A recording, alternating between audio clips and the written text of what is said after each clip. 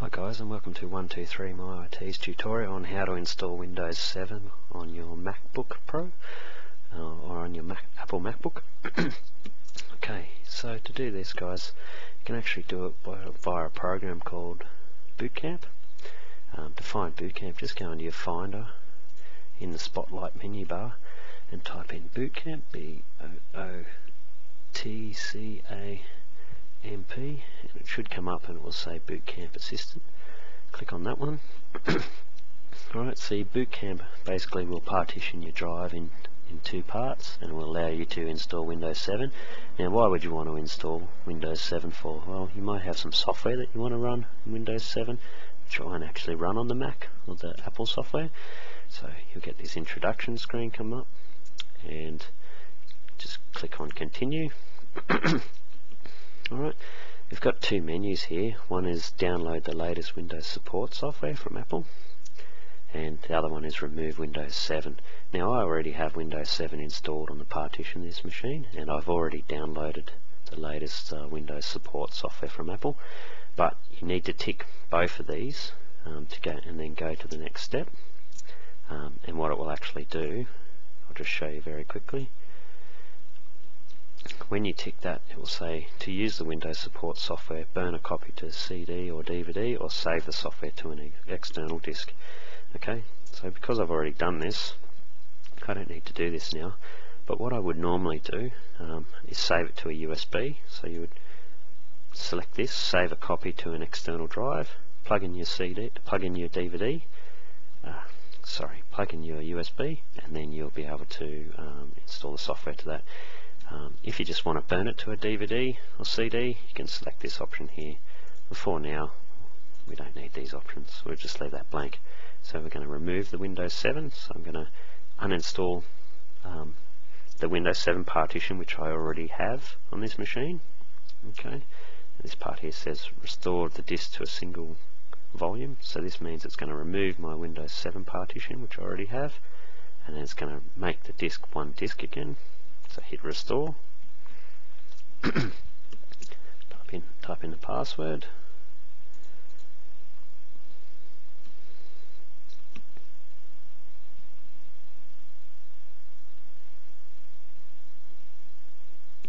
now to do this guys, obviously you'll need the USB key. It needs to be about 1 gig in size. The one I've got is 1 gigabyte. And what you also need as well is you'll need Windows 7 DVD, or you'll actually need the Windows 7 DVD to get all the Windows files from that DVD.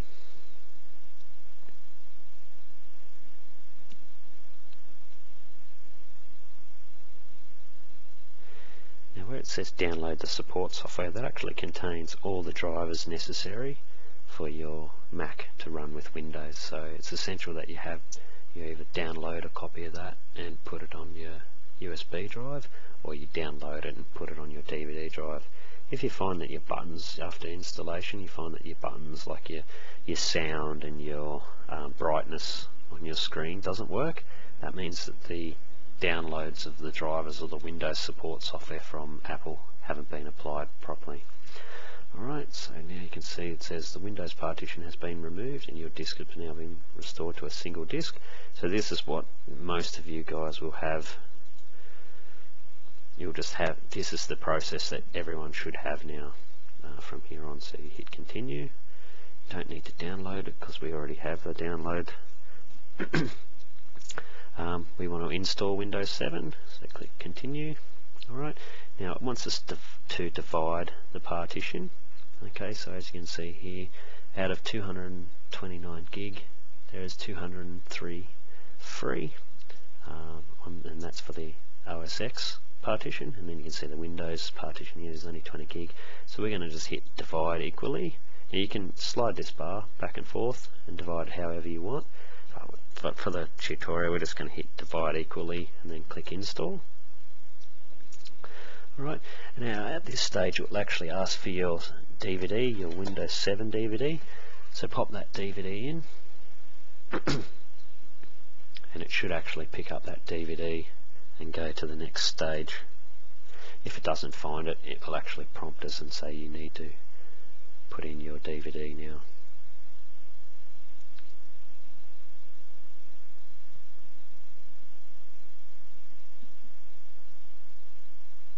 Okay, so now it's found the DVD and it's just starting to partition the disk. So dividing it equally will actually give you 2 disks essentially on your one hard disk on your MacBook Pro, and that will allow you to dual boot, so you'll be able to log into OS X or you'll be able to log into Windows, whichever you want to do. Now if you find that you install this and then you get back to the start and you say, well, how do I get back to the Mac OS X? You can simply restart your machine, but make sure you hold down the Alt option or the Alt button on your Mac, and that will allow you to then boot into either Windows or your OS X partition. So you haven't lost anything by doing this. You've just gained an extra operating system as such that you can boot into.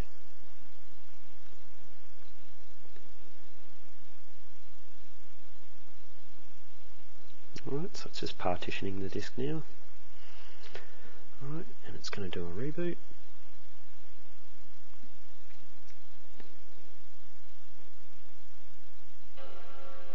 Alright, that's the Mac chime there.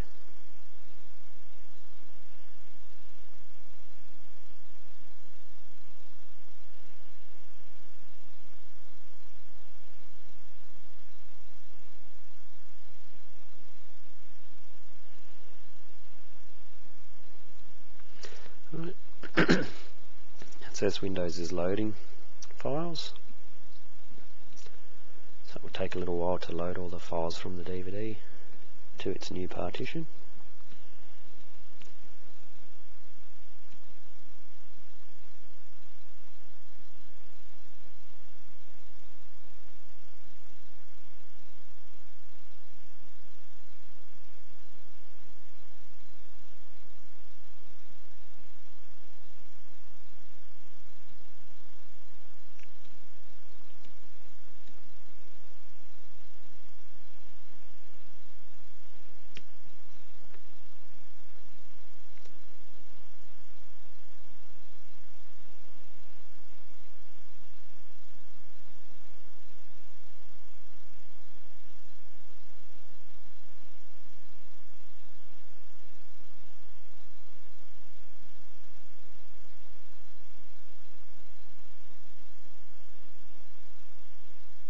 Okay, so it's gone past that screen now, and it's at the starting Windows screen.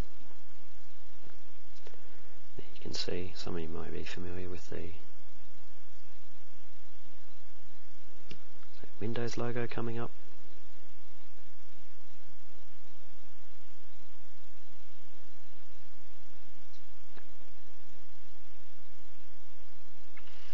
Alright, so now we've got language to install, English. Time and currency, so I've got United States. It's going to change that.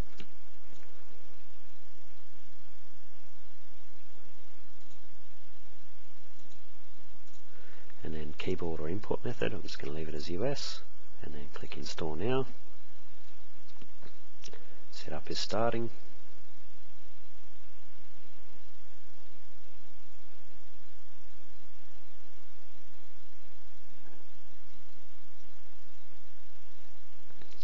Alright, accept the license terms, and then next. Click on custom. Alright, we've got our bootcamp partition here. Click on drive options, delete, click OK. Click on unallocated space, click on new, click apply. So we want to have it as the maximum size, so just click apply and then click next. Alright, and that will start to copy the Windows files. Now move to expanding the Windows files. So this may actually take a little while, so I will stop the video for the time being, and then I'll start it just as this is finishing, so we don't actually miss anything. Okay, and See you guys in a minute. Okay guys, so it's moved on now to the next step. So it's copied the Windows files across, it's expanded the Windows files, it's installing features, it's just finished installing updates, and now it's going to complete the installation. Okay, so we can restart it now.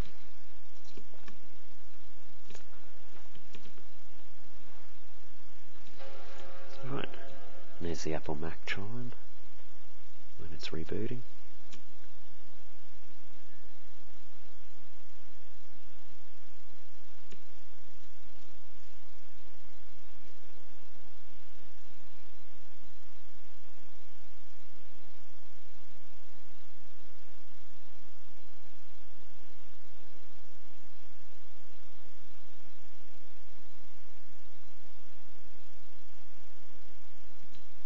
Okay, wants to boot into the DVD, but we don't want to install Windows because we've just done that. So now it's just at the starting Windows screen. And you'll see the familiar Windows 7 startup menu.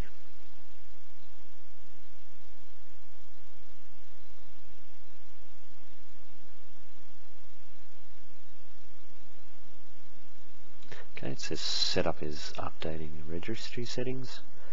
So we'll do a few things here. It should install a few more bits and pieces, and then it will move to the next screen as it's doing now. Setup is starting services.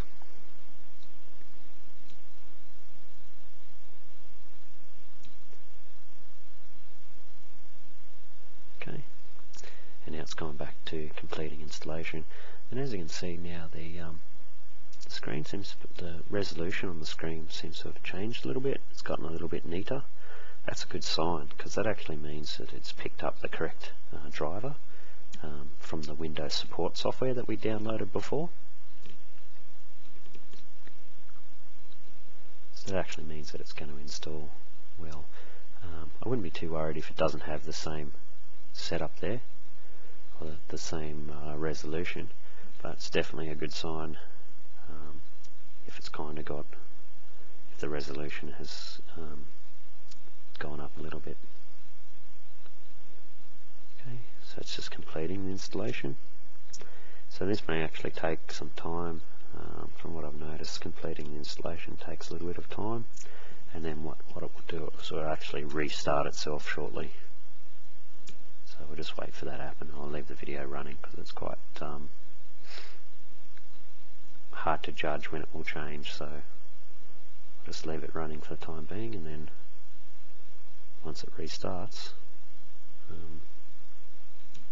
be able to move to the next step.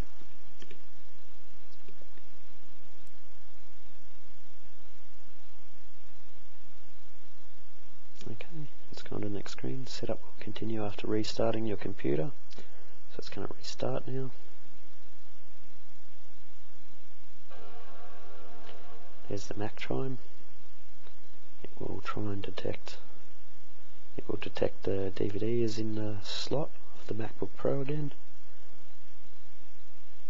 It will ask if we want to boot into that DVD.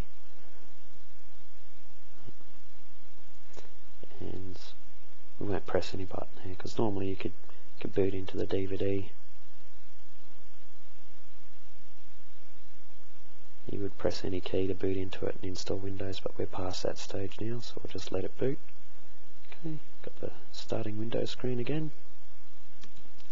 We have the Windows 7 Microsoft logo.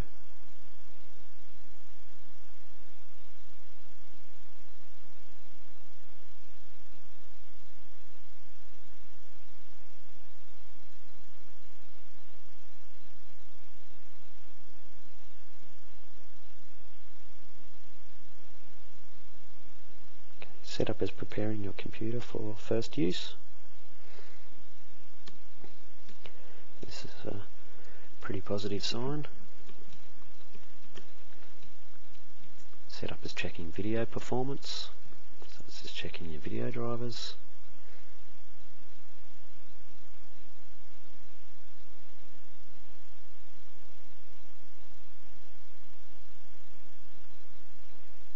Alright, so that's the Windows 7. This is the professional that we've installed, and now it wants us to type a username. So we're just going to put in 123 my IT. Okay, and then click next. Okay, password. Let's have it the same. 123 my IT. And tab, and we'll retype again. 123 my IT. Type a hint. 123 my IT.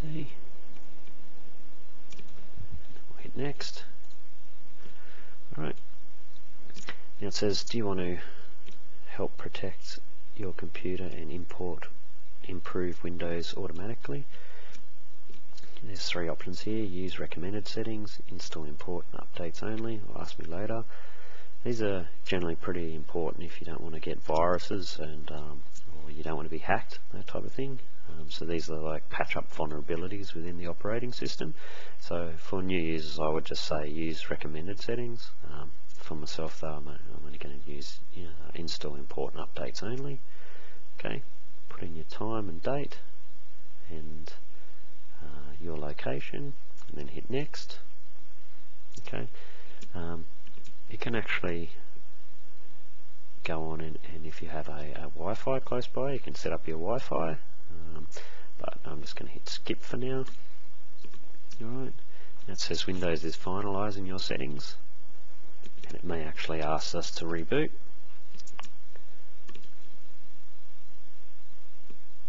It looks like it's going to the welcome screen.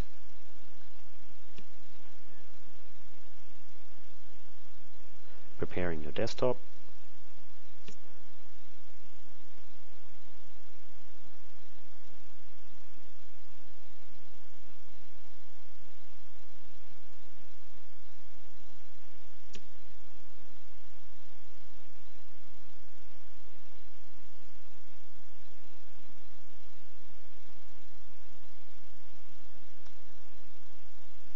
Okay, and then you've got your Windows 7 screen. Now there's a few things to check for once it's installed and see if it's worked okay. The first thing to check is your screen brightness. Can we press those?